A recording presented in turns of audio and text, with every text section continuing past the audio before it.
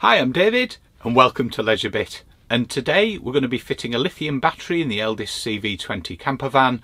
We'll also be making a little distribution box just to make it a little bit easier if we need to switch the power off using some breakers. So let's get cracking.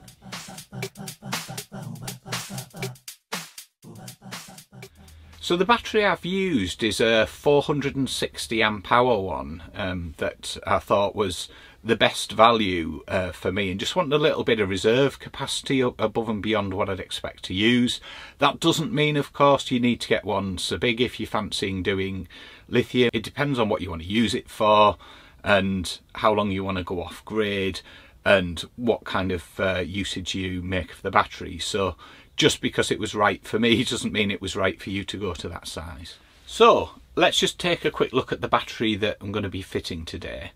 So I've gone for a 460 amp hour battery. The reason for going for that particular battery was it's got the reserve capacity, should we say, that I believed would be useful, and it came at a price point that made sense when comparing between different capacities of battery and the actual size of the battery.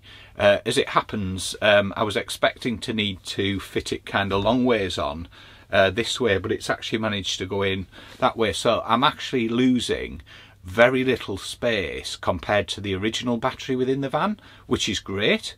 So it still leaves some space for storage, which I think I'm going to get a little box and just pop in this section here, just for putting bits and pieces in, just to keep it nice and neat. The battery's a 460 amp hour.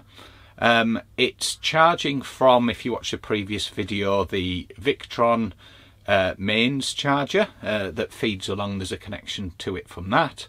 There's also a connection to it from the solar controller, which feeds down from above, and I've got a smart shunt as well, just to keep an eye on the power.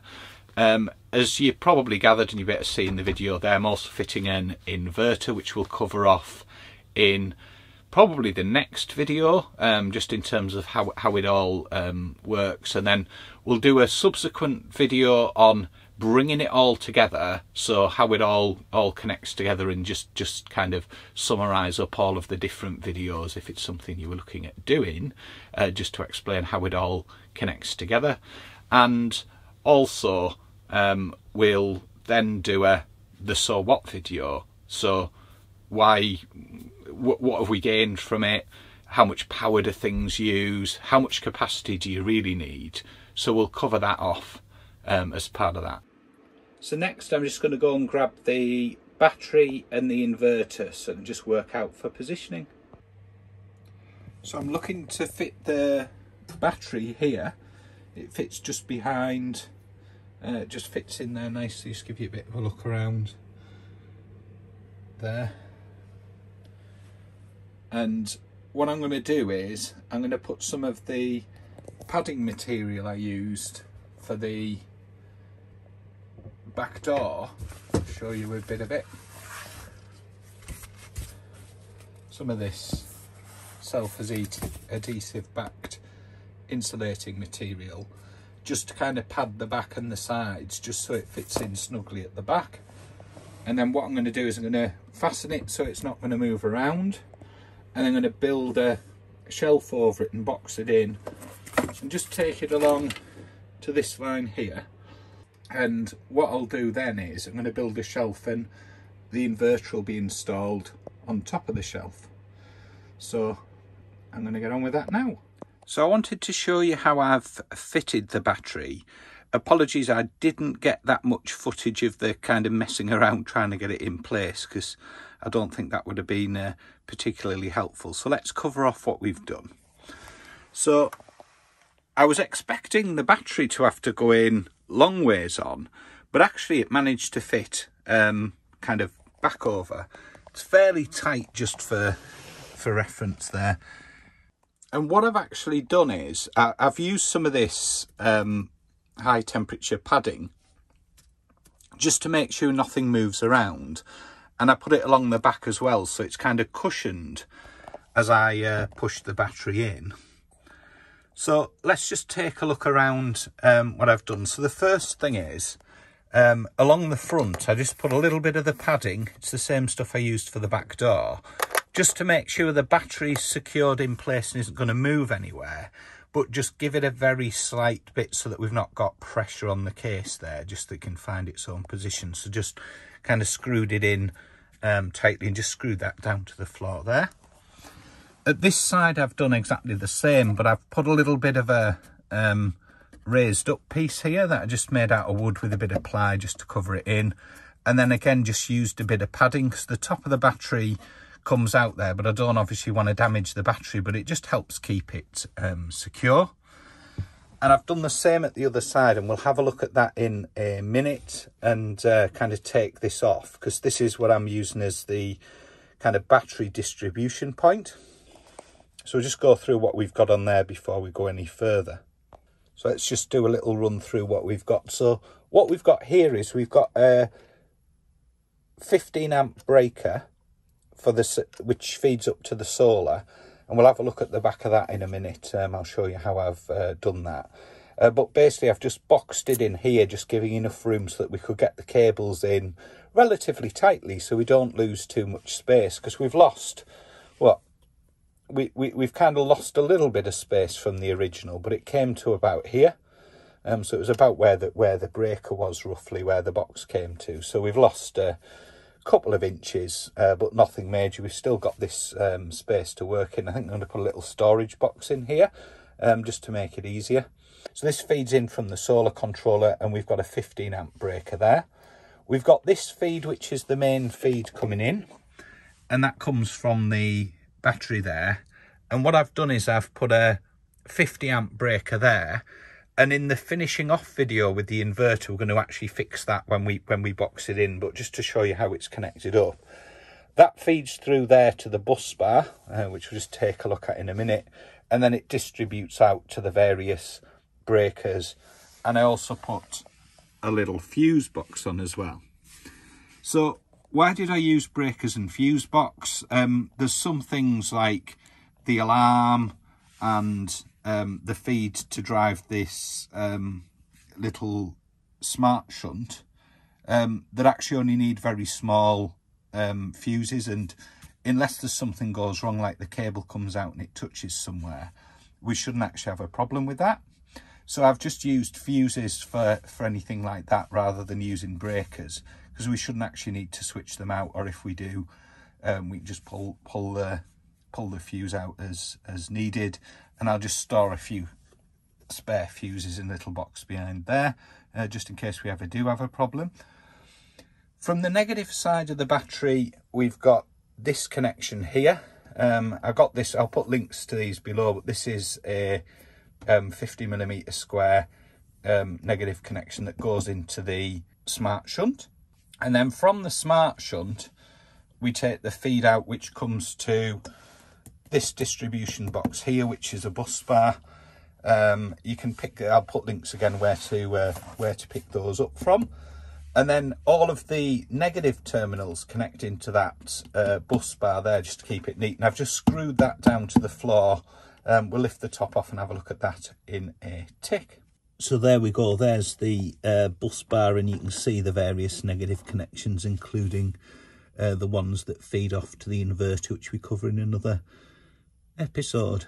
And then that just sits on top of here. You can take the spaces out so you can feed the wires through, and then that just goes on the top of there and then just screws in. Let's pop that back on now. So there we go, we've got that back together, and then all of our negatives feed in there. So that kind of replaces the what would be the negative terminal on the battery, where the connections would have connected up before. We're just connecting them all through there for neatness, and that just fits securely there with the top back bobbed back on. So as we say, there's the solar which feeds in. If we ever need to cut the power from it, we can just click that, it knocks the power off, click it back in to put it back on. I'll show you that again. So we can just press the breaker there to open it and close it, like so. So let's have a look at the other breakers now. So we've got here, as I mentioned, we've got the fuse for the alarm and for the shunt. And then we've got a a breaker for the mains charger, and that wire basically feeds along back to the mains charger, which we saw in the previous video on fitting the kind of charger power supply. And we can turn that off by just pressing that, and that opens it, and click it up to put it back on. We've got DC power sockets here. Now that's something I'll be fitting, and that'll be in a future video. It's basically just USB and USB-C sockets and 12-volt sockets, so I'll put that on a separate breaker.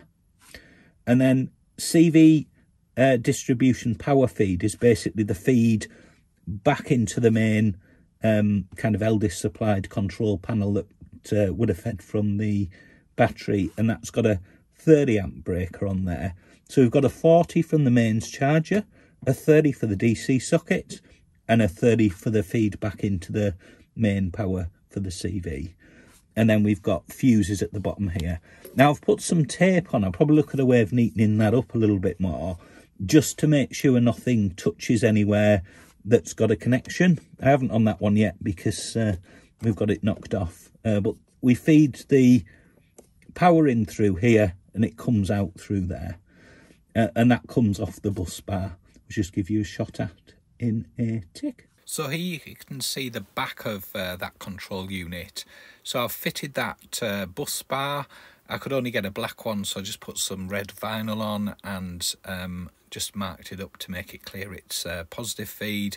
But you can see there I've just run wires to feeds to the breakers, and the main positive connects to that, and then also the output to the fuse box. So let's do a quick recap. So first of all, we take the positive from the lithium battery and we feed it through this breaker for safety, and we can cut the power off then to that distribution block. That one I've got a 50 amp, but you could use a different size depending on your requirements. That then feeds through to here, and behind the box here we've got the bus bar, and then from the bus bar we take a feed to here, here, here, the fuse box there, and also to the solar input feed there. The outputs of them then connect to the respective circuits, such as the solar controller out the bottom, the power supply, which we replaced in the last video. This one's for a future video. It's basically USB sockets and 12-volt sockets that I'm going to put in.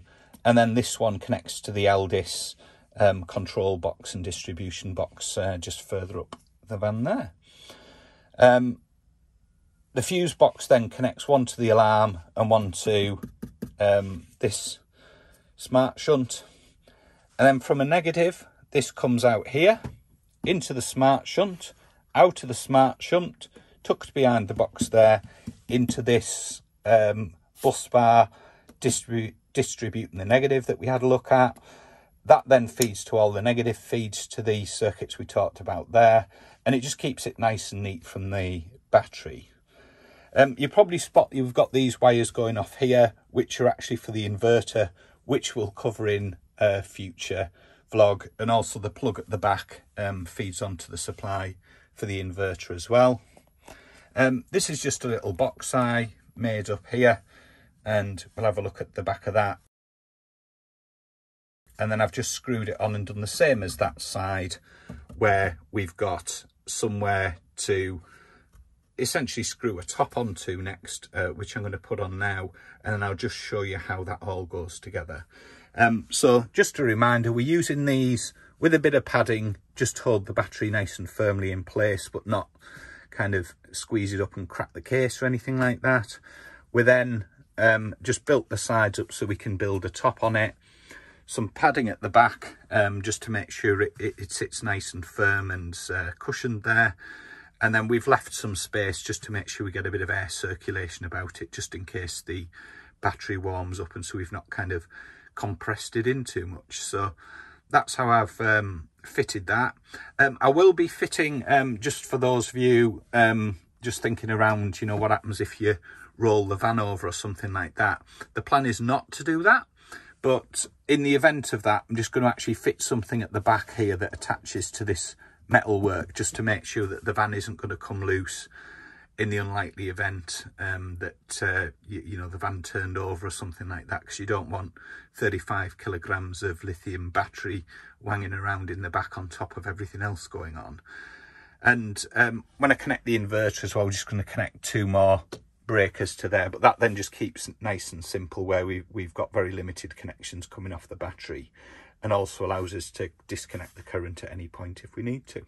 So I've made this top that fits over the top of the battery there, and I've just put a little bit of padding there, just again so that we're not compressing the battery, but it just keeps everything nice and solid. So I'm just going to screw that on now. So I've lined that up there. You'll notice there's a couple of fittings there with just some short screws in. That's where the inverter, the back of the inverter fits to, because I'm actually putting the inverter over the top here.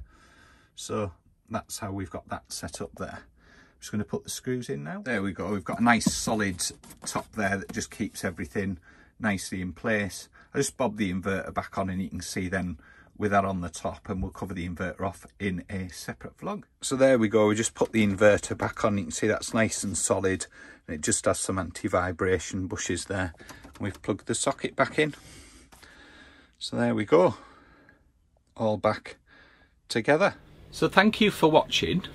I hope you found this useful, and I'd recommend watching the if you're not interested in inverter, you can skip the next one, but I'd recommend watching the last 2 videos, because that's when we bring the story together and kind of cover off how it all hangs together. So I hope you found that useful. Really appreciate any feedback in the comments. If you think I've missed anything, would you do something differently? Because I'm always looking ways to improve things. I've also tried wherever possible as well not to do any crazy modifications to the van, so it's just basically repurposing what was there, and I can always put the old battery box back if I decide it's not for me in the future, and it just keeps everything away. You wouldn't even know, would you, once you get the cover down, because it's all kind of behind the scenes in the van. So there we go. That's the lithium battery installed and working in the Elddis CV20 campervan. Catch you on the next one, where we'll take a look at the inverter. Bye!